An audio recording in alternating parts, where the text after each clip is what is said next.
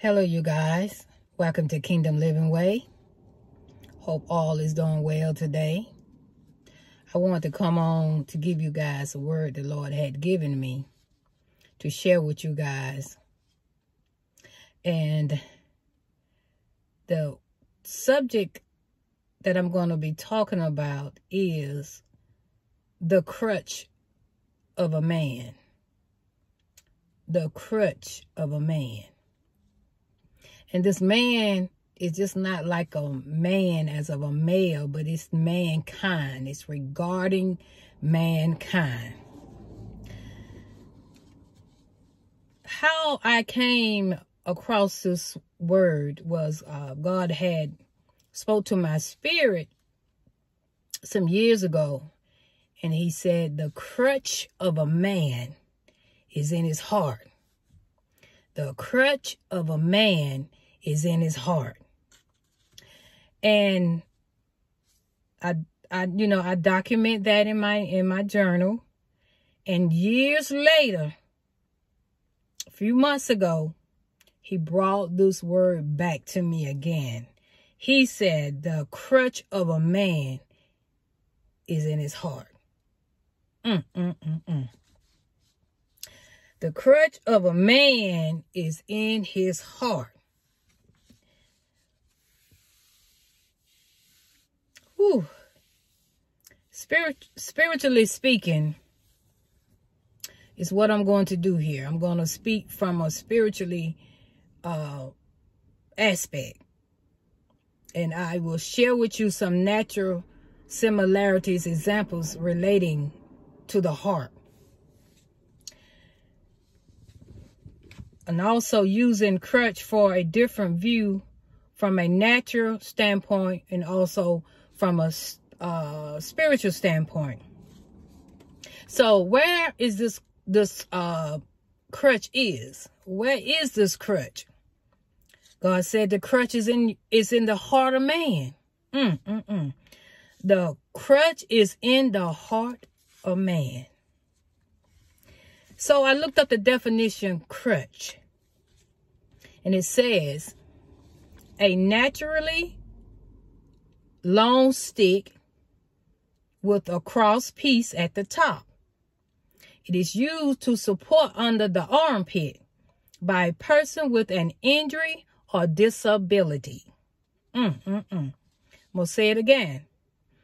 It's a naturally long stick with a cross piece at the top, used to support under the armpits by a person with an injury or disability.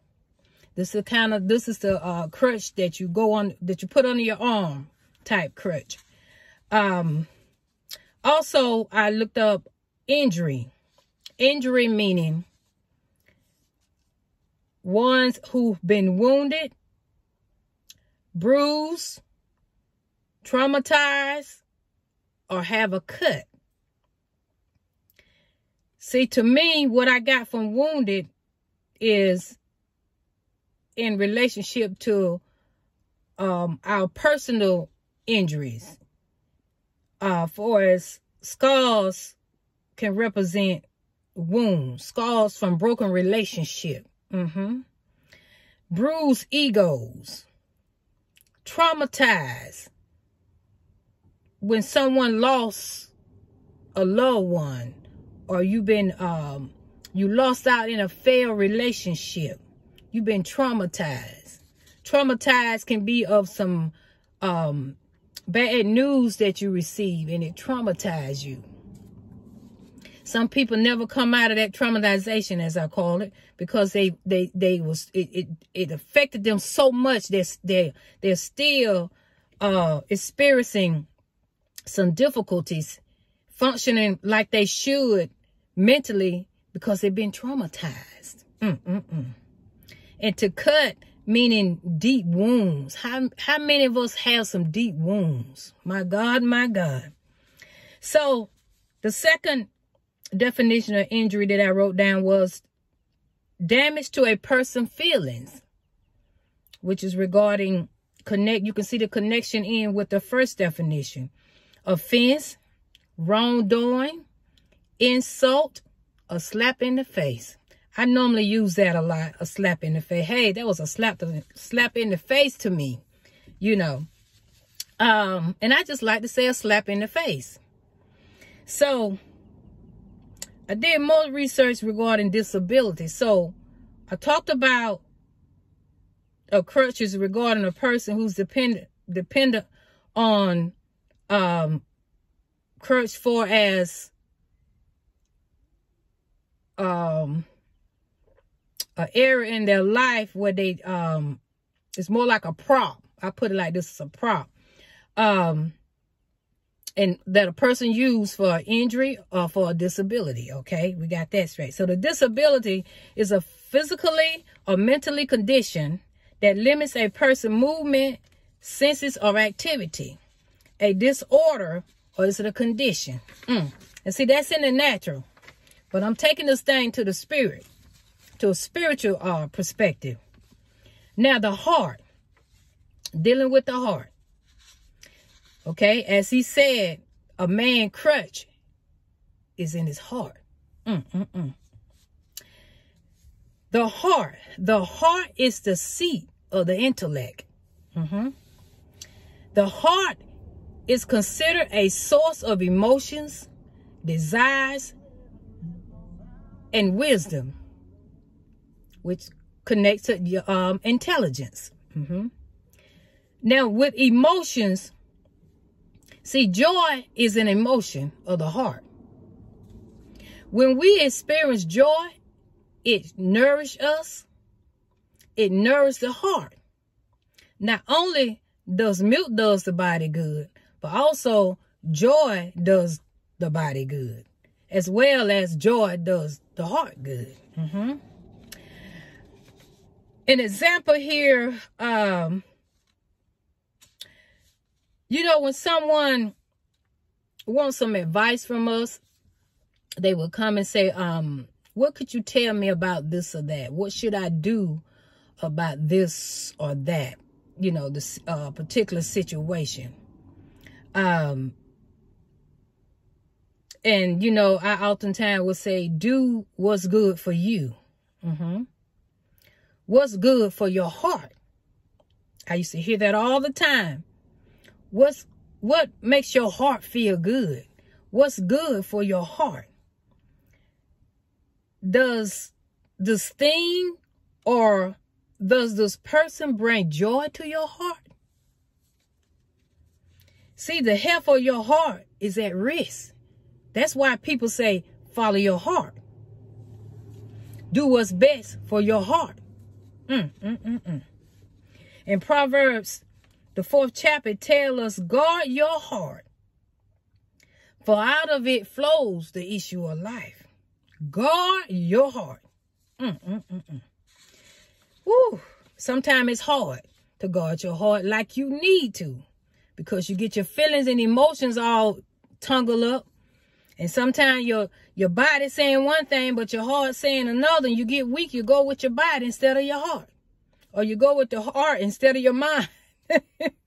Because your mind can tell you, no, you don't need this. But your body say, oh, yes, you do. See, so we got to think about the long-term effects of our heart. Is this good? Is this relationship good for your heart? Is it going to put a bunch of stress on you? Is it going to drain you? Or is it draining you now? Is it good for your heart? Woo, the matters of the heart. My God, my God. There's been said that there's a connection between the heart health and the stomach. A connection between the heart health and the stomach. See, bad news can cause you to feel nausea sometimes. You feel sick on the stomach, like for us a faint. You feel like you want to faint. Some people they vomit. I believe all that transpires from the synchronicity and the connection with the heart and the stomach. See, when you hear bad news, it disturbs your stomach. It disturbs the way you feel on the inside. See, and as well, when you hear good news, what it does, it brings joy to you. Some people say, ooh, I got butterflies. I'm feeling, I feel some type of way in my stomach. It's a good feeling. See, that's a type of connection. Ooh, my God, my God. See, bad news can cause your stomach to be all out of whack. Ooh, what do that tells you? Why does it hit my stomach? See, that's a connection. See, a gastroenterologist assistant mentioned to me one time how there's a number of new patients that they have took on this, not this year, in the last few years since the pandemic. They believe there's been a large increase. There's been a large increase in new patients. And they believe it's because of the stress that everyone has been under during the pandemic. Many has been enduring a whole lot of stress, a whole lot of worries and, worrations and things like that. They've been experiencing sickness and diseases. They've been experiencing losses of loved ones. They've been, worrying about how they're going to pay their bills. And all this is added stress to the body. And like I said earlier, what is it doing to the stomach? See, the heart, you feeling some type of way, your heart, your burden, you weighing down, it affects your stomach. My God, my God, my God. So what causes man need for crutches? What is a man need for crutches? In Proverbs, the 13th chapter, it tells us, hope deferred makes the heart sick. Hope deferred makes the heart sick. Whew.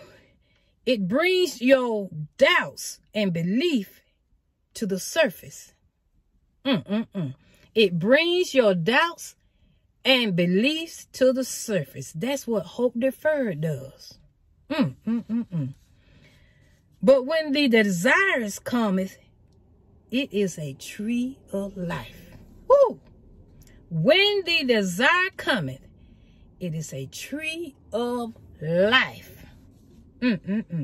See, defer means to put off an action or event to a later time. To postpone a delay. It's a delay. But I speak right now. No more delays. In the name of Jesus. No more delays. My God, my God, my God. That which you've been hoping and believing God for shall manifest in the mighty name of Jesus. No more delays. My God, my God. The heart shall be healed. No longer sick. In the name of Jesus, I declare and decree. See, man disabilities and injuries is within the heart. It's in the heart. That's where it's seated at, in the heart. So if something is seated, it have taken a place there. It is resting. Because see, when they say you take a seat, you take a rest. So it's resting inside the heart of man. See, what is causing you to walk with that limp? Or with a limp? I ain't going to say that because it's like you claiming it. So I'm going to say, what caused you to walk with a limp? What is causing your posture to slump? What is causing you to take short steps?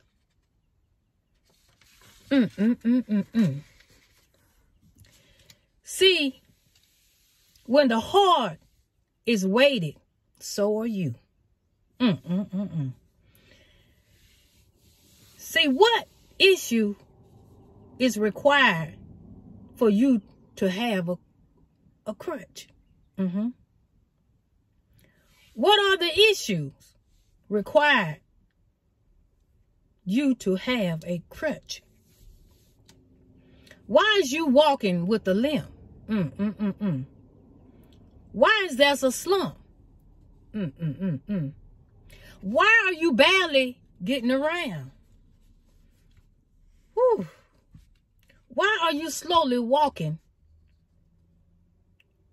when you normally are moving fast? Why do you have a frown on your face? There's something within the heart. There's something going on in the heart. It's in the past.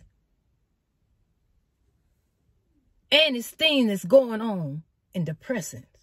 Things in the area of your family and your friends, your church, your neighbors, relationship, partnerships, co-workers, supervisors.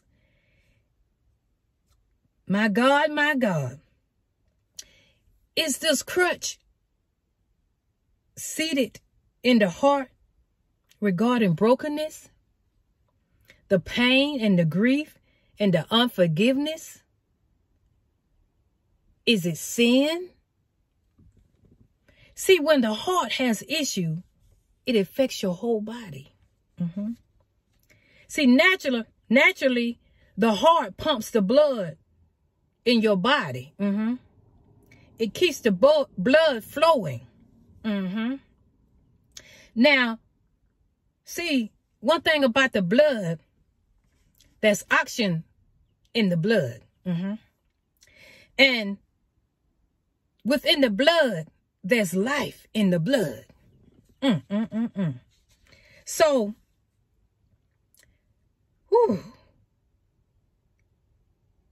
if there's life in the blood, then in order for the life to be in the blood, the heart have to function correctly to circulate the blood for the life to continue. Whew. My God, my God. I do believe that the heavy load that we are carrying are first from the heart. It spiritually is hidden within the man, but will manifest naturally, which is openly seen. See, the manifestation is when it's seen, but at first it resides in the heart of man within. But the manifestation will be seen openly. You can look at a person and tell something is going on in their heart. The way they talk, what they're saying, you can tell that's a heart issue. I'm talking spiritually now. So, and symbolically. So, it's Proverbs 15 tells us, out of the abundance of the mouth, out of the abundance of the heart, the mouth speaks. So, what are you speaking out of your heart? What are you speaking from your heart out of your mouth?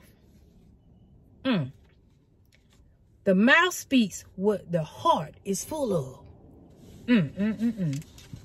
My God, they always say, you want to know how somebody feel about you? When they're intoxicated, they tell you everything. Everything they feel about you. See, it's coming out of their heart. See, King David's heart was heavy. He was heavy at heart. Why was he heavy at heart? Because at this particular time in his life, he was not proud of what he had done. He was not proud of the things he had done in the position of a king. And God was not pleased with him. My God. So he went to God for forgiveness. We find in Psalms 51, start at verse 10. I'm just going to read a few verses here, but you can continue on with it. David was feeling very sorrowful. He said, create in me a clean heart, O God, and renew the right spirit within me. Cast me not away from thy presence, my God, and take not the Holy Spirit away from me. My God, my God, my God. Those that have the Holy Spirit, you do not want to lose the Holy Spirit. It's very valuable. David was telling us right there, don't take your spirit away from me. No one wants to lose the Spirit of God. You talking about feeling lonely? Huh? The lonely you think you might feel sometime, you know, you be lonely. You know, 1 minute you're lonely, next minute, you know how his kingdom couples are. You're waiting for your spouse. 1 minute you're lonely, next minute you okay. But no one wants to feel that continuously. Because there's no loneliness like when God is distant from you. I never experienced a complete distance. I felt a little bit at one time because I had pulled away because of distraction. But to have him completely away, oh my God, I can't even imagine. I'm going to close right now. I just want to, say a prayer for you guys.